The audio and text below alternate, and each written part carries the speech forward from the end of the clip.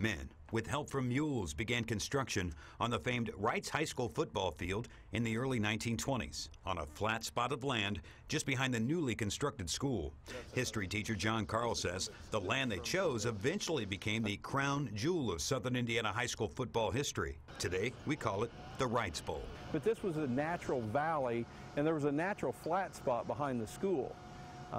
I interviewed a guy that played on the first Reitz football team, Albert Fisher, who was here when the school opened, and he was 99 years old, and he talked about playing on the flat spot behind the school before the bowl was built. What Albert Fisher experienced was nothing like what players today feel when competing in front of sizable crowds and a rowdy student section.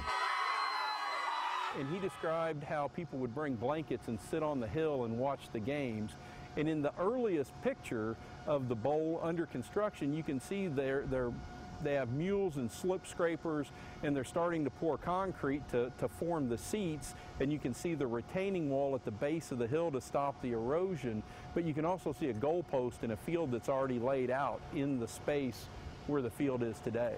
In the first season, the bowl only featured 3,600 seats, far from the number needed to make it Vanderburgh County's largest sports venue today. You'll see when you look at some of the old games, some of those classic games back in the 40s and 50s and 60s, the newspaper said there were 12,000, 13,000, 14,000 people. The bowl eclipses more modern sports venues like the Ford Center and the former Roberts Stadium. If we combine the games played by Reitz, Mater Dei, and Evansville College, the bowl has hosted more than 1,200 football games, a number of city track meets, and even baseball, and at one time, a 3-ring circus in the 1940s.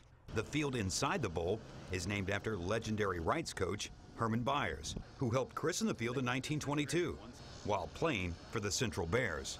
The final score, Central 42, Reitz nothing.